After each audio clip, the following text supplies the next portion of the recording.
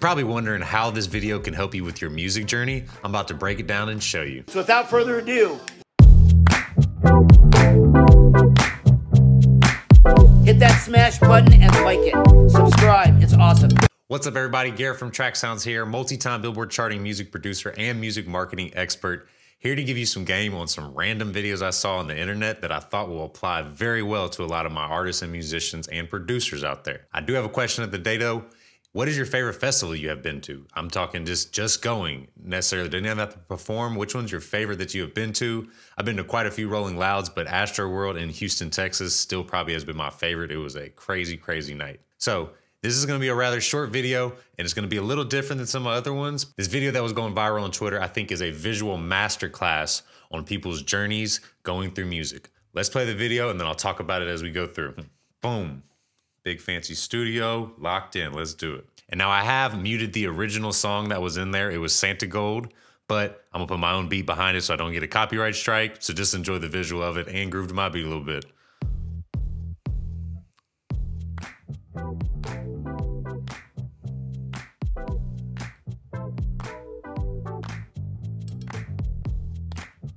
So you notice, it's just one person in a very small supportive group right around at the beginning.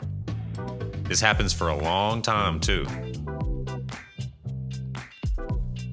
Everybody's looking at him crazy. They don't really know what he's doing. He's trying for so long, so hard to get somebody to join him. And there's just one person so far riding for the longest. He's just grooving his little heart out. Those dance moves are killing me. Okay, we got our third person following. Starting to get a little steam now, huh?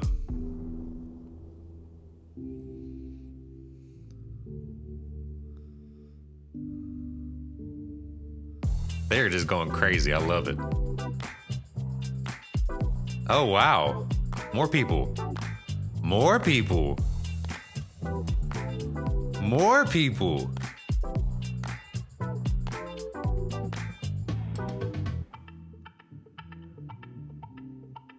This is, see what happens when you keep trying and consistency?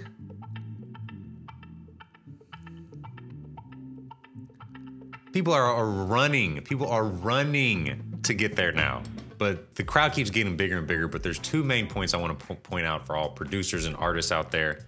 As you can see, for the first half of that video, everybody was looking at that person crazy. They did not see their end goal. The guy did not care though. He just wanted to do what he wanted to do. He had one small supporter up there at first, and this shows how critical your first supporters are. They validate you, for a lack of better words. You need to be so engaged with some of your first supporters and really treat them like family, because this is how you can grow and build up into that crowd that you saw at the end. How that crowd even built up though, that is the power of incremental gains. What that means is when you keep doing something consistently over and over and over, you may be making very small gains, stuff that you can't even see sometimes.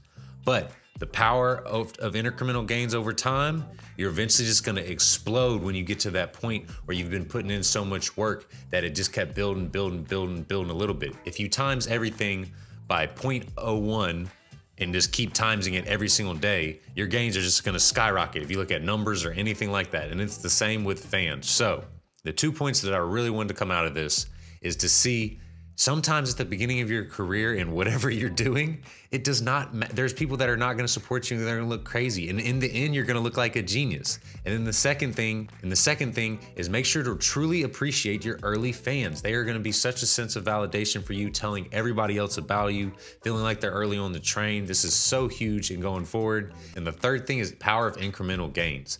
Sometimes we always look at the big picture of things, which is good. You need big goals, but you cannot forget to celebrate your small wins in music. Otherwise, you're gonna get burnt out so quick. If you finish a song, if you finish a beat, if you do it a different way, if you make a small sale, anything like that, celebrate your small wins. I promise you will last much longer in music and avoid the burnout.